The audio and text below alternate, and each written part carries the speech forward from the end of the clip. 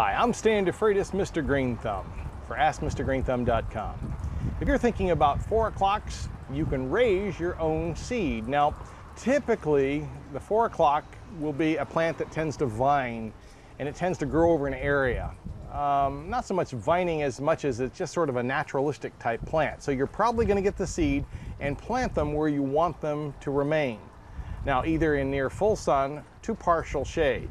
Probably not going to grow them in the densest shade, but they probably will do better in partial shade than in the really hot west afternoon sun.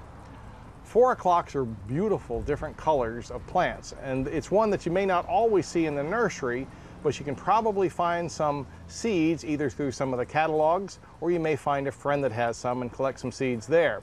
You can collect your own seeds. If you do, put them in a dry paper towel, let them dry a little bit, store them, and make sure when you do plant them out, I'd add a little bit of peat moss to the existing planting site or a little potting soil, and make sure that you water them in well.